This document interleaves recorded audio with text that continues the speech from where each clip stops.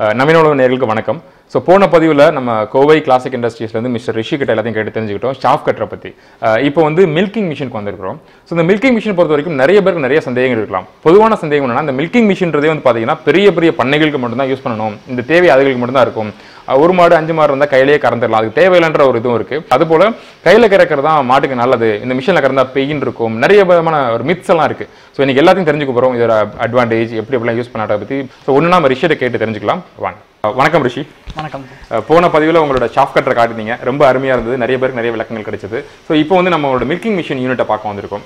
So இந்த பால் யூனிட்னு வரும்போது, milking machine unit வரும்போது பொதுவாக அந்த பால் இயந்திரங்களுக்கான பால் கறக்கும் இயந்திரங்களுக்கான தேவை எதுக்கு வந்தது? ஏன்னா நீங்கள் முன்ன காலத்துலாம் பார்த்தீங்கன்னா எல்லாமே கைகளே கறந்துட்டு இருந்தாங்க, இந்த மிஷினரிஸ் ஒன்று அப்போலாம் இல்லை. இப்போ திடீர்னு இப்போ ஒரு பால் கறக்கிறதுக்கான இயந்திரம் அப்படின்னு சொல்லும்போது இதோட தேவை எங்கிருந்து வந்தது? இதற்கான தேவை எப்போ ஆரம்பிச்சதுன்னா சார், வேலை ஆட்கள் குறைய ஸ்டார்ட் ஆனப்ப, அது கம்மியானப்ப தான் இயந்திரத்துக்கான தேவை ஆரம்பிச்சதுங்க.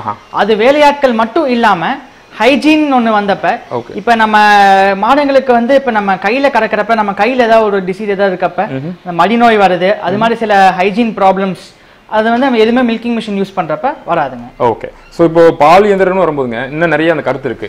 ஒரு 100 மாடுகள் 200 மாடுகள்னு பெரிய பண்ணைகள் வைத்திருந்தாதான் அவங்களுக்கான இயந்திரம் தேவை. நான் அவ்வளோ காசு போட்டு வாங்கும்போது அந்த பண்ணைகளுக்கு தான் இருக்கும். ஒரு 5 மாடு 10 மாடுல வச்சிருந்தா கையிலேயே கறந்துடலான்ற ஒரு கருத்து இருக்கு. ஸோ உங்களோட கருத்து என்னங்க? இது எவ்வளவு மாடுல இருந்து யூஸ் பண்ணா தேவையானதா இருக்கும், இல்லை ஒரு மாடு வச்சிருந்தா இது தேவை இல்லைங்களா? உங்களோட கருத்து? எங்களோட கருத்து என்னன்னா, இப்ப ரீசெண்டா பாத்தீங்கன்னா பெரிய பண்ணைகளை விட நீங்க சொன்ன மாதிரி 5 மாடு 10 மாடு வச்சிருக்காங்க தான் நிறைய பேர் மிஷின்ஸ் வாங்குறாங்க. ஓகே. ஏன்னா அவங்களுக்கு தான் இப்ப ஆள் பற்றாக்குறை, பிளஸ் அவங்க சப்போஸ் ஒரு ஆள் இருந்தாலும் அவரையே நம்பி இருக்க வேண்டியது இருக்கு. அவர் ஒரு நாள் லீவ் போட்டாலும் கஷ்டமா இருக்கு.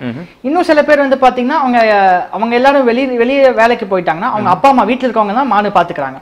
சோ அவங்களும் டெய்லி கை கறக்கறதுக்கு கை வலி அது மாதிரி கஷ்டப்படுறதுனால அவங்க தான் இப்ப நிறைய நம்ம மிஷின்ஸ் வாங்குறாங்க. ஏன்னா நம்ம மிஷின் டிசைன் பண்ணதே வந்து மோஸ்டா சிறு ஃபார்மர், சின்ன ஃபார்மர், 5 மாடு வச்சிருக்க ஃபார்மர், 10 மாடு வச்சிருக்க ஃபார்மர், இதுக்கு மேல போறப்ப இங்க நிறைய மாடல்ஸ் இருக்குங்க. ஓகே. நம்ம மிஷினை பத்தி பார்க்க முன்னாடி ஒரு சின்ன காமன் மேனா ஒரு டவுட். நிறைய பேர் நினைச்சிட்டு இருக்கிறது, இந்த மாதிரி கையில கறக்கதா மாட்டுக்கு வலி இருக்காது, இந்த மாதிரி மிஷின்ல கறக்கும் போது ஒரு சில நேரம் பிளட் வந்துடும், நம்ம கவனிக்கலாம் ரொம்ப பிரஷர்ல பிளட் வந்துடும், மாட்டுக்கு வலிக்குன்ற மாதிரி நினைச்சிட்டு இருக்காங்க. அதை பத்தி உங்களோட கருத்து? இது வந்து ரொம்ப நீங்க மிக சரியான கேள்விங்க. இது வந்து ஒரு தப்பான அபிப்பிராயம் எப்படி எல்லா ஃபார்மர்ஸ்க்கு மனசுலயும் வந்துருச்சுங்க. மில்கிங் மிஷின் பொறுத்தளவுக்கு பேசிக்கா 2 டைப் இருக்குங்க. ஒன்னு வந்து டைரக்ட் சக்ஷன் டைப் அப்படின்னு சொல்லுவாங்க, பிஸ்டன் மாடல். நீங்க டைரக்ட் அது என்ன பண்ணுனா, நீங்க காம்பல மாட்டி விட்டீங்கன்னா டைரக்டா காம்பல இருந்து புடிச்சு இழுக்குங்க. ஓகே. வேற எதுமே பண்ணாது. இப்ப நம்மளது வந்து பல்சேட்டர் டைப். ஓகே. அப்படினா என்ன, அது என்ன விளக்குங்க? அப்படினா என்ன டைப் அது? இதான் பல்சேட்டருங்க. ஓகே. பல்சேட்டர் மாடல்ங்கிறது வந்து மசாஜ் டைப்னு சொல்லுவாங்க. இப்ப நம்ம பல்சேட்டர் மாடல் யூஸ் பண்றப்ப இது என்ன பண்ணுனா, உங்களுக்கு 2 காம்ப மாத்தி அமுத்தி கறக்குங்க. ஓகே. இது டைரக்ட் சக்ஷன்ங்கறப்ப வெறும் போட்டு இழுக்க மட்டும் தான் செய்யும். இது வந்து அமுத்தி விட்டு கறக்குறப்ப கையில கறக்குற அதே சிமுலேஷன் இருக்கு. அதே சிமுலேஷன். ஒரு மாட்டுக்கு வந்து எந்த விதமான பெயினோ, அதுக்கு வந்து சின்ன மாடு பால் குடிக்கிறப்ப எப்படி இருக்குமோ அதே ஃபீலிங் தான் இருக்குங்க. ஓகே. இப்போ கறந்துட்டு இருக்கும்போது பால் நின்றுச்சு, இப்போ கையில கறக்கும்போது நமக்கு தெரியும் பால் வரது நிக்கும், நம்ம நிறுத்திப்போம். மிஷின்ல இது எப்படிங்க நமக்கு தெரியும் பால் கறந்து முடிச்சிச்சு, நம்ம நிறுத்தணும், மிஷின் நிறுத்தணும் எப்படி தெரியும்? அதுக்கு தான் சார் நம்ம ஹோஸ் எல்லாமே வந்து பாத்தீங்கன்னா எந்த ஒரு கம்பெனி டிரான்ஸ்பரண்டா கொடுக்க மாட்டாங்க. நம்ம வந்து ஹோஸ் பிளஸ் மூடி முதற்கொண்டு டிரான்ஸ்பரண்டா கொடுத்துருக்கோம். ஏன்னா பால் உள்ள வருதா இல்லையான்னு தெரியும். ரெண்டாவது மூடி டிரான்ஸ்பரண்டா இருக்கப்ப இப்ப பால் நிறைஞ்சிருச்சுன்னா சில பேருக்கு கேன்ல நிறையறது கூட தெரிய மாட்டேங்குதுங்க. அப்படி பால் நிறைஞ்சிருச்சுன்னா என்ன ஆகுதுன்னா ஓவர்ல வெளியே வந்து திரும்பி ஹோஸ்ல ரிட்டர்ன் ஆகி பம்ப் வரைக்கும் வந்துருது. அந்த நம்ம அதை ஸ்டாப் பண்றதுக்காக மூடிங்கோட டிரான்ஸ்பரண்டா கொடுத்துருக்கோங்க. சோ சப்போஸ் பால் வரதும் தெரியும், கேன் நிறையறதும் தெரியும். தெளிவா சொன்னீங்க. இப்போ வந்து 2 மிஷின் வச்சிருக்கீங்க, ரெண்டும் என்ன பர்பஸ்க்கு? மாடுகள் எண்ணிக்கையை பொறுத்து மாத்தணுங்களா? இது என்ன பர்பஸ்? மிஷினை பத்தி சொல்ல முடியுங்களா? நீங்க முதல் கேட்ட கேள்வி மாதிரி சிறு விவசாயிங்க, சிறு ஃபார்மர்ஸ் ஒரு 5 மாடு வச்சிருப்பாங்க இல்லைங்களா, அவங்களுக்கு வந்து இந்த மாடல் சஜஸ்ட் பண்றாங்க. சரிங்க. இந்த மாடல் பேர் வந்து நானோ மில்கிங் மிஷினுங்க. ஓகே. இதுல வந்து உங்களுக்கு 0.35 HP வேக்கம் பம்ப் வருங்க. ஓகே. ஜெனரலா வேக்கம் பம்ப்லயும் 2 மாடல் இருக்குங்க, ஆயில் பம்ப், ட்ரை பம்ப். இப்ப நம்மள தவிர உங்களுக்கு வேற யாருமே ஆயில் பம்ப் யூஸ் பண்றது கிடையாதுங்க. ஓகே. நம்ம ஆயில் பம்ப் யூஸ் பண்றப்பதான் மிஷினோட லைஃப் உங்களுக்கு அந்த சவுண்ட் கம்மியாகுங்க, பிளஸ் டெம்பரேச்சர் கம்மியா இருக்கும். ஏன்னா ஒரு லூப்ரிகன்ட் உள்ளே போயிட்டு இருக்கப்ப உங்களுக்கு டெம்பரேச்சர் கம்மியா இருக்கும், பிளஸ் உங்களுக்கு டியூரபிலிட்டி லைஃப் எல்லாமே ஆயில் பம்ப் தான் நல்லா இருக்கும். ஓகே. சோ நம்ம வந்து ஆயில் பம்ப் தான் கொடுத்துட்டு இருக்கோம். இந்த செட் தான் வந்து நம்ம மாட்டுல கீழ காம்பல மாட்ட போறோம். இது எல்லாமே வந்து நம்ம ஸ்டெயின்லெஸ் ஸ்டீல்ல கொடுத்துறாங்க. ஓகே. SS பிளஸ் நம்ம மில்க் கேனும் வந்து SS 304 கிரேடுங்க. Okay. 25 litres capacity. Okay. Rust பிடிக்காது. அதே மாதிரி நம்ம யூஸ் பண்ற லைனர்ஸ், டியூப் வந்து பால் பட்டு வரும்போது டியூப் ஒன்றும் ப்ராப்ளம் இல்லைங்களா? ஆமா சார், எல்லாமே வந்து ஃபுட் கிரேடுங்க. நம்ம யூஸ் பண்ற லைனர்ஸ்ல முதற்கொண்டு எல்லாமே உங்களுக்கு வந்து நம்ம இங்கேயே பண்றது, இங்கேயே பண்றதுங்க, இன் ஹவுஸ்ல பண்றது. உங்களுக்கு எல்லாமே ஹெவியா இருக்குங்க. ஓகே. ரிஷி, இப்போ இந்த கேன் வந்து ஒரே சைஸ்ல தரீங்களா? அந்த கேன் எத்தனை கெபாசிட்டி லிட்டர்? சார் இது வந்து 25 லிட்டர்ஸ் கெபாசிட்டிங்க. இப்போ இது ஒரு மிஷின் இருக்கு, இது என்ன பர்பஸ்க்கான மிஷின்? இது வந்து ட்ராலி மாடலுங்க. ஓகே. இது வந்து நீங்க 5 மாடு 5 மாட்டுக்கு மேல வச்சிருக்கவங்களுக்கு இந்த மாடல் சஜஸ்ட் பண்றேங்க. ஓகே. இது வந்து உங்களுக்கு 1/2 HP மோட்டருங்க, 150 LPM வேக்கம் பம்ப் வருங்க. ஓகேங்க. சோ இது வந்து நம்ம கேன் எடுத்துங்க வச்சிட்டுங்க நம்ம எங்க வேணா மூவ் பண்ணிக்கலாம் ஈஸியா. ஓகே ஓகே, ஈஸியா மூவ் பண்ணிக்கலாம். இப்போ நீங்க சொல்றது பவர் பொறுத்த வரைக்கும் ரெண்டு ஒண்ணு தாங்க, ஒரே மாதிரி செக்ஷன் கொடுங்களா? இது கெபாசிட்டி வந்து கேன் வச்சுக்கிற மட்டும் தான் அட்வான்டேஜ்ங்க. இது வந்து கொஞ்சம் பவரும் அதிகம் சார். இது வந்து 0.35 HP ங்க. சரிங்க. இது வந்து 0.5 HP ங்க. ஓகே. வேக்கம் பம்ப் வந்து 100 LPM, இது வந்து 150 LPM ங்க. ஓகே. பிளஸ் நம்ம 10 மாடு வச்சிருக்கப்ப ஒவ்வொரு மாட்டையும் நம்ம தனியா கூப்பிட்டு வந்து மிஷின் பக்கத்துல வச்சு கறந்துட்டு போனா அது உங்களுக்கு ஒரு half an hour 1 hour ஆயிடும். நம்ம மிஷின் யூஸ் பண்றதே வந்து டைமை கம்மி பண்ணணும், எனர்ஜி நம்ம ஸ்பெண்ட் பண்றது கம்மி பண்ணணும்னு சொல்றாங்க. கரெக்ட். அதுக்கான இதை எடுத்துட்டோம்னா ஒவ்வொரு மாட்டு பக்கத்துல தள்ளிட்டு போய் வச்சுட்டுங்க அப்படியே கறந்துக்கலாம், ஈஸியா இருக்கும். இன்னொன்னு நான் அந்த டேங்க்குக்கு மேல மீட்டர்லாம் தெரியுதுங்க, இது ஏதாவது அவங்க கறக்குறவங்க அந்த அப்பப்போ மெஷர்மெண்ட் செக் பண்ணணுங்களா? இந்த மீட்டர் என்ன பர்பஸ்? ஆமாங்க சார், இந்த மீட்டர் வந்து கொடுத்து வந்து பிரஷர் செட் பண்றதுக்கு சார். ஓகே. சோ நம்ம எல்லா மிஷின் வாங்குறப்பீங்க நம்ம தமிழ்நாடு ஃபுல்லா சின்ஸ் நீங்க ஃபர்ஸ்ட் கேட்ட மாதிரியே மத்த மிஷின் மாதிரி மில்கிங் மிஷின் கிடையாதுங்க. மில்கிங் மிஷின் இப்பதான் இன்ட்ரோடியூஸ் பண்ணனால ஃபார்மர்ஸ்க்கு வந்து நிறைய எஜுகேட் பண்ண வேண்டியது இருக்கு. ஓகே. சோ நம்ம ஒவ்வொரு மிஷின் கொடுத்தோன்னே நம்மளே ஒரு ஆளை அனுப்பி ஃபார்மரோட இண்டிவிஜுவலா அவங்க வீட்டுக்கே அனுப்பிங்க மிஷின் எப்படி யூஸ் பண்ணும் எப்படி மெயின்டைன் பண்ணும் அவங்க மாட்டிலே கறந்து காமிச்சிட்டு வந்துடுறாங்க. இந்த மாதிரி மிஷினரிஸ் வந்து இப்போ பால்ல கையில கறக்கும் போது ஒரு பாத்திரத்தை கறப்பாங்க, பாத்திரத்தை கழுவி வச்சுட்டு போயிடுவாங்க. இந்த மாதிரி மிஷினரிஸை மெயின்டைன் பண்றதும் க்ளீன் பண்றது ரொம்ப டிஃபிகல்ட்ன்ற ஒரு கருத்து இருக்கு. ஸோ அதை பத்தி உங்க கருத்து? சார் ஜென்ரலா மில்கிங் மிஷின் வந்து மெயின்டெனன்ஸ் வந்துங்க நம்ம சொன்ன மாதிரி ஆயில் பம்ப்னால நம்ம ஆயில் ஃபில் பண்ணுங்க. ஓகே. செகண்ட் பாத்தீங்கன்னா நம்ம அந்த ஹோஸ் எல்லாம் யூஸ் பண்ணதுக்கு அப்புறம் க்ளீன் பண்ணுங்க. ஜெனரலா வேற எந்த கம்பெனியும் ஹோஸ் க்ளீன் பண்றதுக்குலாம் எதுவுமே கொடுக்க மாட்டாங்க. ஓகே. இப்போ நம்ம வந்து மிஷின் கூடயே வந்து இந்த எஸ்எஸ் ராடுங்க உள்ள ஃபுல்லா நீங்க எவ்வளவு லாட் வேணா எக்ஸ்ட்ரா ஆட் பண்ணிட்டே போய்க்கலாம். ஆமா, டியூப்ல விட்டு அதே மாதிரி சின்ன பிரஷும் கொடுத்துறேன் நேரா உள்ள விட்டு நம்ம க்ளீன் பண்ணிக்கலாம். ஓகே. சோ இந்த ராட் எக்ஸ்ட்ரா வேணாலும் வாங்கிக்கலாம் நம்மகிட்ட இருக்குங்க. ஓகே. இந்த க்ளீனிங் வந்து டெய்லி பண்ணணுங்களா? ஒவ்வொரு வாட்டி கறந்த உடனே பண்ணணுங்களா இல்ல ஒரு நாளைக்கு ஒருக்க பண்ணா போதும் அந்த லிமிட் இருக்குங்களா? சார் ஒவ்வொரு வாட்டியும் கறந்த போன பண்ணா நல்லதுங்க. உங்களுக்கு லைஃப் நல்லா இருக்கும், அந்த பிசுபிசுப்பு இருக்காது, எதுவுமே இருக்காது.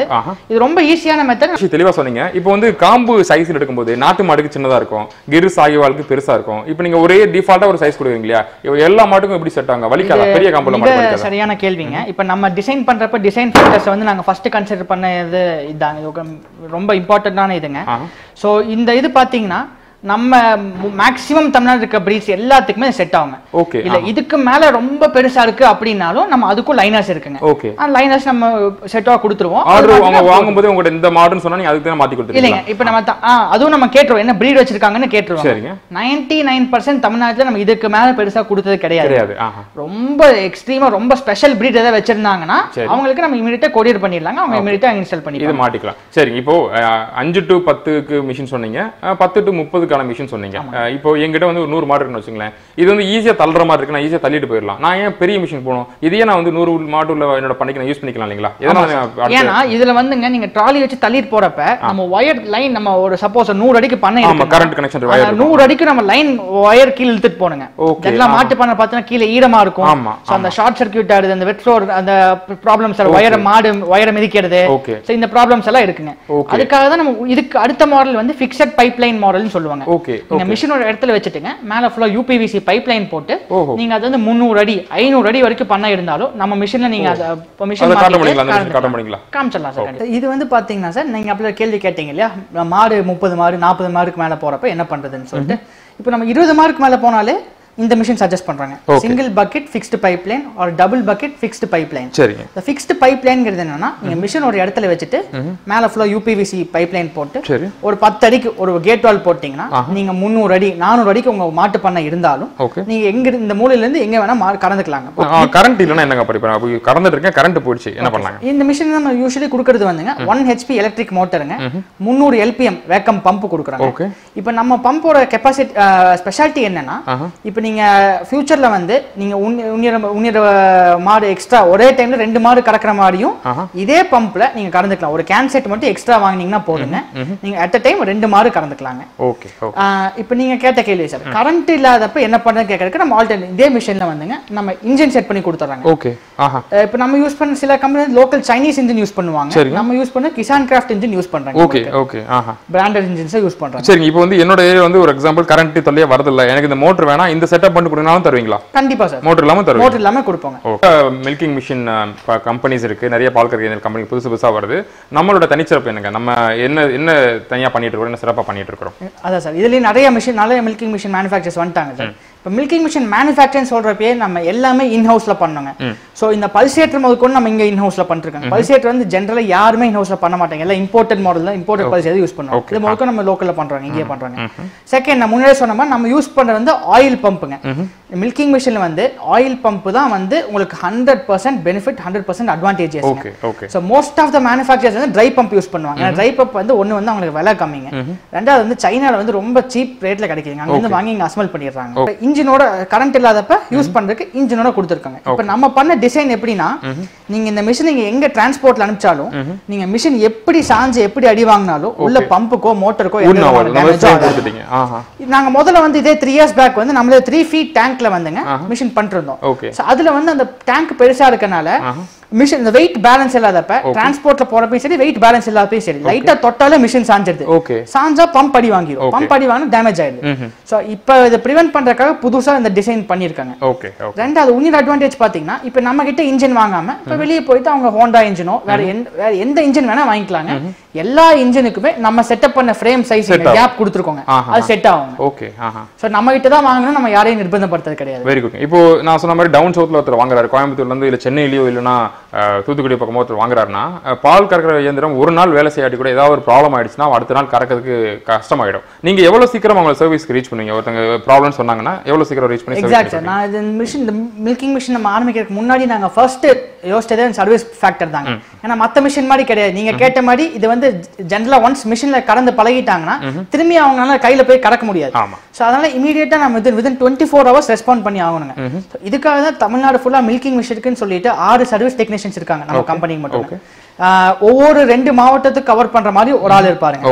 So any problem with minor ப்ராப்ளமா இருந்தா we can immediately contact over phone, video call, WhatsApp video call எல்லாமே நம்ம எல்லா ஸ்டாஃப்ஸ்மே வந்து ஸ்மார்ட் போன் கொடுத்திருக்காங்க. Right, okay. வாட்ஸ்அப் வீடியோ கால்ல இமிடியேட்டா ஒருவேளை வாங்குற ஃபார்மர்ட்ட அந்த டெக்னாலஜி இல்ல, அவருக்கு வந்து நீங்க டக்குனு போன்ல வாட்ஸ்அப் வீடியோ மூலமா கைட் பண்ண முடியல, அப்ப என்ன பண்ணுவீங்க உங்களுக்கு? அப்ப வந்துங்க சார் நம்ம போன்ல கைட் பண்ணுவோம். இதே நீ மேஜர் ப்ராப்ளம் ஆயிடுச்சு, மைனர் ப்ராப்ளம் போன்ல சரி பண்ணலாம், டியூப் கனெக்ட் இருக்கும் அந்த மாதிரி சரி பண்ணிடலாம். இல்ல நம்ம போய் தான் ரெடி பண்ற மாதிரி ப்ராப்ளம் இருந்தால் மினிமம் 24 hours இந்த மேக்ஸிமம் 48 hours குள்ள நம்மால அங்க போய் அந்த ப்ராப்ளம் சால்வ் பண்ணி கொடுத்துருவாங்க. ஓகே. இது வந்து ஃப்ரீ சர்வீஸ் எவ்வளவு நாளுக்கு, அதுக்கு அப்புறம் எப்போ பெய்ட் சர்வீஸ் ஆகுங்க? சார் 1 year வரைக்கும் நம்ம ஃப்ரீ சர்வீஸ் பண்ணிருக்கோம். பேசிக்கா வந்து இன்ஸ்டலேஷன் ஃப்ரீ பண்ணி கொடுத்துறாங்க. சோ அது போக நம்ம சொல்லி இன்ஸ்டலேஷன் அப்பே டெமோ நீட்டா கொடுத்து எப்படி யூஸ் பண்ணனும், எப்படி மெயின்டைன் பண்ணனும் சொல்லி கொடுத்துருவாங்க.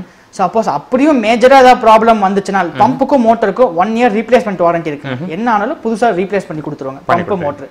மில்கிங் மிஷின்ல மெயின் இது 2 தாங்க. இத தவிர மத்த எல்லாம் வந்து பாத்தீங்கன்னா வேர் அண்ட் டயர் பார்ட்ஸ் தான். ஹோஸ் எல்லாம் வந்துங்க அதா பியாதுங்க. சப்போஸ் மாடு மிதிச்சோ அது மாதிரி ஏதாவது மிதிக்கிறப்ப பிஞ்சிருந்தா அதை நம்ம மாத்திக்கலாம் சார். ஸ்பேர்ஸ் நம்ம A to Z நம்மளே பண்றனால நம்ம கிட்ட அவைலபிலிட்டி இருக்குங்க. Very good. இதோட ஸ்பேர்ஸும் சப்போஸ் இன்னைக்கு இந்த லைனர் பிஞ்சிருச்சுனால் அவங்க ஃபார்மர் ஃபோன் பண்ணி வெயிட் பண்ணுவாங்க. நம்ம வந்து லேட்டே பண்ண மாட்டாங்க, இமிடியேட்டா நம்ம ப்ரொஃபஷனல் கொரியர்ல இமிடியேட்டா அனுப்பிச்சிடுவாங்க. நாளைக்கு வந்து அவங்க ஃபார்மருக்கு அந்த இது அவங்களே எழுத கலட்டி மாட்டிக்கலாம். இது ஆமா. ஓகே. இப்போ இதோட லைஃப்னு பார்த்தா அந்த டியூபா இருக்கட்டும், இந்த கேனா இருக்கட்டும், எவ்வளவு நாள் லைஃப் வருதுங்க இது? சார் கேன் வந்து சார் நான் முன்னாடியே சொன்ன மாதிரி SS304 கிரேட் யூஸ் பண்றனால சார் எப்பவுமே ரஸ்ட் ஆகாதுங்க. ஓகே. அன்லெஸ் அண்ட் அதர்வைஸ் இதை நம்ம பிசிக்கல் டேமேஜ் பண்ணி உடைச்சாலோ தவிர இது இன்னுமே ஆக போறது கிடையாது. அதே மாதிரி தான் ஹோஸ்ங்க, ஹோஸ் எல்லாமே ஃபுட் கிரேட் தாங்க. ஓகே. சோ இது வந்து அன்லெஸ் அண்ட் அதர்வைஸ் நம்ம மாடு மிதிச்சு எங்கயாவது ஹோஸ் கட்டானால் தவிர மத்தபடி நீங்க ஹோஸ் நீங்க கொடுத்த இடத்துல ஒரு பண்ணையாளர்கள் எவ்வளவு நாள் இது வரைக்கும் அதிகமா யூஸ் பண்ணிட்டு இருக்காங்க இந்த டியூபை? இது வரைக்கும் மில்க் டியூப் வந்து பாத்தீங்கன்னா நம்ம 3 years 3.5 years எதுமே ஆகாம யூஸ் பண்ணிட்டு இருக்காங்க. இது எப்போ மாத்தணும்னு நமக்கு தெரியும். ஒன்லி அது மிதிச்சு கரண்டா மட்டும் தான் மாத்தணும். அது வரைக்கும் யூஸ் பண்ணி பிஞ்சினா டேமேஜ் ஆயினா லீக்கேஜ் ஆச்சுனா மாத்தனா மட்டும் போதும். மாத்தனா இதோட அக்சஸரீஸ் உங்க கிட்ட வாங்கிக்கலாம். A to Z எல்லாமே ஸ்பேர்ஸ் எல்லாமே நம்ம கிட்ட இருக்கு. ஹரிஷ், இந்த பால் கறக்கறத பத்தி சொல்லும்போது இது வந்து ஒரு மாடு தான் அட் டைம் கறக்க முடியல. என்கிட்ட 10 மாடு இருக்குன்னா ஒவ்வொரு மாடுக்கும் கறக்க ரொம்ப டைம் ஆகுங்களே. இது மேக்ஸிமம் எத்தனை மாடு வரைக்கும் கறக்கற அளவுக்கு நம்ம மிஷின் இருக்கு? ஆமாங்க சார், சேம் மிஷின் தான் சார். நான் முன்னாடியே சொன்ன மாதிரி நம்ம பம்ப் வந்து 300 LPM வேக்கம் பம்ப் கொடுக்குறாங்க. சோ உங்க கேன் செட் மட்டும் எக்ஸ்ட்ரா, இந்த செட் மட்டும் நம்ம எக்ஸ்ட்ரா வாங்கினா போதும். சரி. இதே மிஷின்ல வந்து நீங்க 2 சில ஃபார்மர் வந்து 3 கூட கறக்குறாங்க. அட் டைம் 3 மிஷின் வந்து நம்ம இதே இதுல கறக்க முடியுங்க. இந்த கேன் செட் மட்டும் எக்ஸ்ட்ரா வாங்கினா போதும். வாங்கிக்கலாம். மாட்டு பண்ணையாளர்கள்னா 1-2 வாங்குறவங்க இருப்பாங்க, இல்ல பெரிய பண்ணைகள் இருப்பாங்க, ஒரு 10-15 மிஷின் வாங்குவாங்க. அந்த மாதிரி வாங்குறதுக்கு வந்து நம்ம விலையில வந்து ஒருத்தருக்கு கொஞ்சம் அதுக்கு தர முடியாது. கண்டிப்பா உங்களுக்கு டிரான்ஸ்போர்ட்டேஷன்லாம் இருக்கு. பல்கா வாங்கும்போது உங்களுக்கு விலை சலுகை ஏதாவது நீங்க ஆஃபர் மாதிரி தரீங்க? கண்டிப்பா கொடுக்கலாம் சார். பல்கா வாங்குறப்ப நம்ம கண்டிப்பா பண்ணி கொடுக்கலாம்.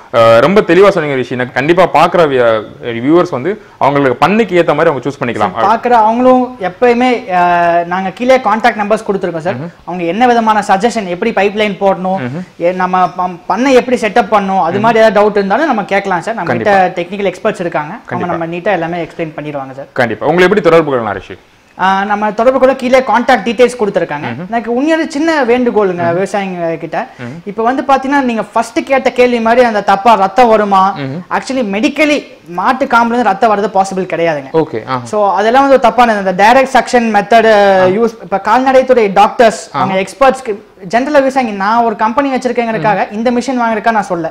ஜென்ரலா ஒரு விவசாயி வந்து தப்பான இயந்திரத்தை வாங்கிடக்கூடாதுங்கிறதுக்காக தான் நான் சொல்றேங்க. அவங்க வந்து ஒரு எக்ஸ்பர்ட் கிட்ட கேட்கலாங்க, டைரக்ட் சக்ஷன் போலாங்களா பல்சேட்டர் மாடல் போலாங்களான்னு அவங்க கிட்ட கேட்டு தெரிஞ்சுட்டு கூட நம்ம கிட்ட வரலாங்க. கறக்கிற மெத்தட் பத்தி கேட்டுட்டு இருக்கும்போது எனக்கு இன்னொரு டவுட்டுங்க. இப்போ நான் வந்து ஒரு மாட்டுக்கு நான் பால் கறக்கிறதுக்கு காம்புகளுக்கு இந்த இதை மாட்டிடுறேன். நான் ஏதோ ஒரு எமர்ஜென்சி ஒரு ஃபோன் வந்து நான் மறந்துட்டு போயிட்டேன், ஒரு 2 மணி நேரம் 1 மணி நேரம் நான் மறந்துட்டேன், பால்லாம் கறந்து முடிச்சதுக்கு அப்புறம் சக்ஷன் இருந்துட்டே இருக்குங்களா, அப்போ அந்த மாட்டுக்கு எதுவும் ஆகிடாதுங்களா? மறந்துட்டு போயிட்டேன் ஒரு எதுவுமே ஆகாது சார். அதான் முன்னாடி சொன்ன மாதிரி நம்ம பல்சேட்டர் மாடல் எதுவுமே ஆகாதுங்க சார். இதே நீங்க டைரக்ட் சக்ஷனை போட்டுட்டு போயிட்டீங்கன்னா அது கண்டிப்பா மாட்டுக்கு அந்த பெயின் எல்லாமே இருக்குங்க. நம்ம பல்சேட்டர் மாடல் வந்து மசாஜ் டைப், மசாஜ் பண்ணி அது கடக்கறனால அதுக்கு எந்த ப்ராப்ளம் ஒருவேளை ஒரு தவறுல மறந்தா கூட ஒண்ணு ஆகும். இப்போ வந்து sir direct suction method use பண்றப்பங்க அது வந்து பால் வந்து முழுமையா கறக்காதுங்க. ஸோ கடைசியில் வந்து பால் கொஞ்சம் மீதி இருக்குங்க. ஸோ அதனால மாட்டுக்கு வந்து மடிநோய் வரக்கான வாய்ப்பு இருக்குங்க. ஸோ நம்ம மிஷினில் வந்து பால் வந்து உங்களுக்கு முழுமையாக கறந்துருங்க. ஸோ மடிநோயோ எந்த விதமான நோயோ வராதுங்க. இப்போ நீங்கள் வந்து ஆஃபர் சொன்னீங்க, பல்காக வாங்குறதுக்கு ஆஃபர் சொன்னீங்க. அதே மாதிரி இப்போ தமிழ்நாட்டில் தொழில் முனைவோர் நிறைய பேர் இருப்பாங்க, இந்த மாதிரி அக்ரி ப்ராடக்ட் தொழில் முனைவர் நிறைய வராங்க. எங்கேயாவது டீலர்ஷிப் வைக்கணும்னு ஆசைப்பட்டாங்கன்னா நீங்கள் அவங்க டீலர்ஷிப்க்கு சப்போர்ட் பண்ணி தரீங்களா? கண்டிப்பாக ஃபுல் சப்போர்ட் நம்மளால பண்ண முடியும் சார். அவங்களுக்கு தேவையான எல்லா சப்போர்ட்டுமே நாங்கள் என்ன சப்போர்ட் பண்ணுறீங்க? டீலர்ஷிப் கேட்டாங்கன்னா டீலர்ஷிப் கேட்டாங்கன்னா அவங்களுக்கு வந்து டீலர்ஷிப் எடுத்தாங்கன்னா ஒரு ஆர்சி அவங்க நேம்ல எடுக்கணுங்க. அதெல்லாம் எடுத்து அந்த ப்ராசஸ்லாம் முடிச்சிட்டாங்கன்னா நம்ம ப்ராடக்ட் வைஸ் நம்ம A to Z எல்லா ப்ராடக்ட்ஸ் நம்மளால கொடுக்க முடியுங்க. அவங்களுக்கு பெஸ்ட் ரேட்ல கொடுத்துட்டு ப்ளஸ் அவங்களுக்கு அந்த அவங்களோட லோக்கல் மார்க்கெட்டிங் பண்றதுக்கான ஹெல்ப்பும் நம்ம பண்ணி தரோங்க. லோக்கல் மார்க்கெட்டிங் சர்வீஸ் எல்லாமே நம்ம பண்ணி கொடுத்துறோங்க. ஓகே, ரொம்ப சிறப்பாக சொன்னீங்க ரிஷி. பால் கறக்கும் இயந்திரத்தை பற்றி நிறைய கற்றுக்கிட்டோம், ரொம்ப தெளிவாக சொன்னீங்க. இப்போ அடுத்த ஒரு பதிவில் நம்மளோட அடுத்தடுத்த மிஷினை பற்றி பார்க்கலாம். உங்களுடைய நேரத்துக்கு ரொம்ப நன்றி. நன்றிங்க.